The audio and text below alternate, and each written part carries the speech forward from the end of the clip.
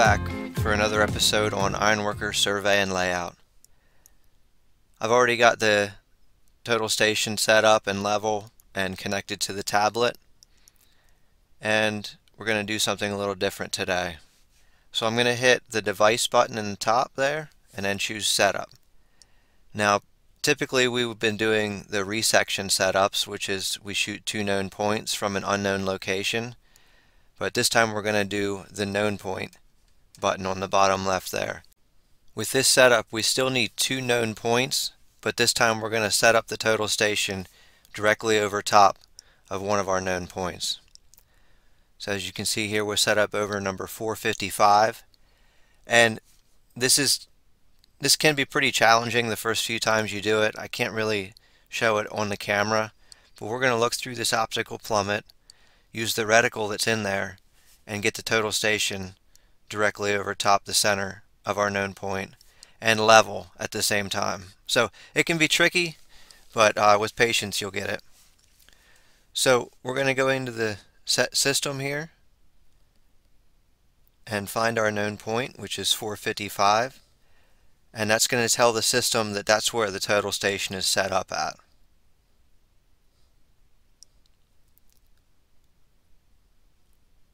Alright, so there's 455. Now it knows that that's where the station is sitting, and I'm going to head over to our second known point to complete the check-in.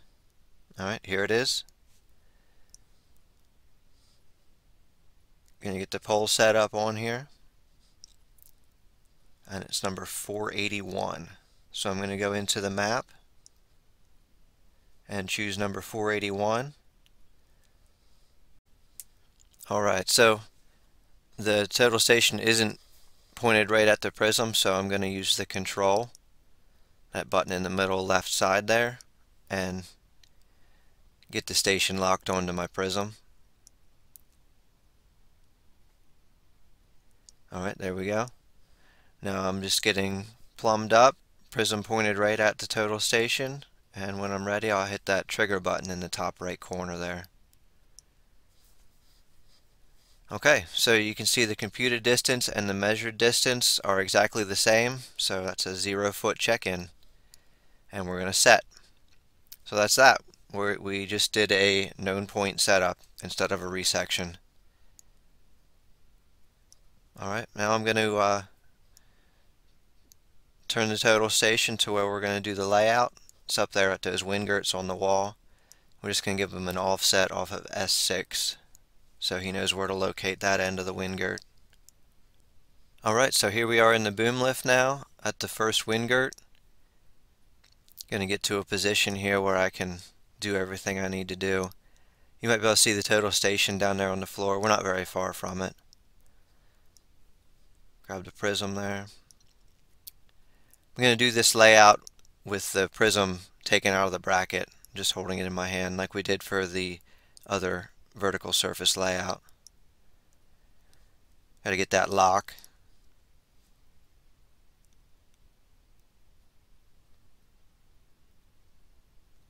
Okay, there it is. So now I'm just going to get everything situated. I've got a big carabiner on the front of my harness I can hang the prism pole from, so I can have two hands free. Alright, so I'm just going to find a good spot. 3'2" will be center of that wind girt, so I'm going to try and mark that on the wall.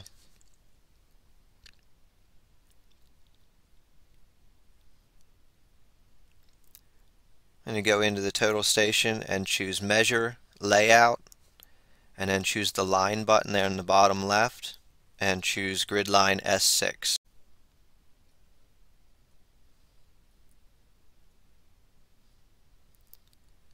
Alright, so we're looking for 3'2",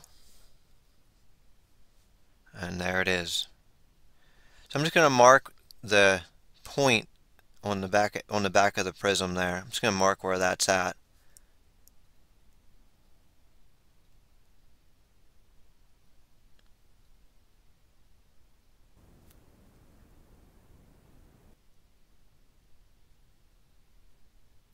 Alright, there's the first one laid out. Going to move up to the next spot now.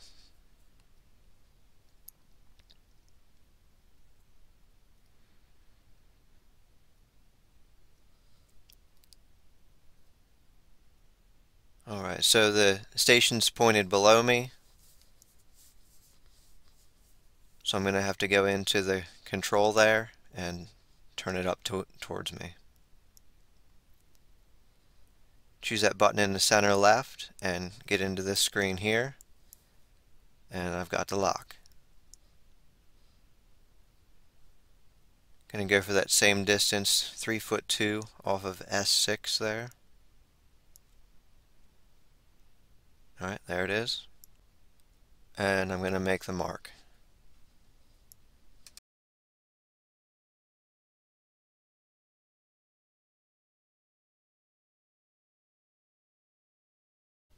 Alright, and move up to the next location.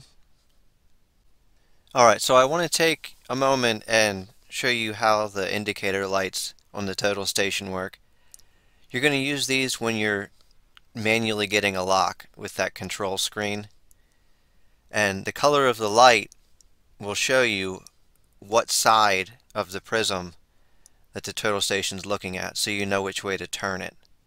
So you're going to get a slow blink, and then once you get a lock, you're going to get a fast blink like you just saw there. So when I'm trying to get a lock, I know that if I see a green light, I need to turn the total station to my right, and if I see a red light, I need to turn the total station to my left until I'm able to get that lock.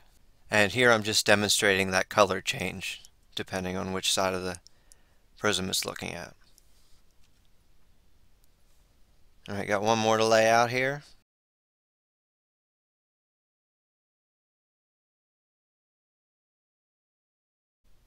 Alright, so that's it for this episode, and I hope you learned something. I'll see you next time.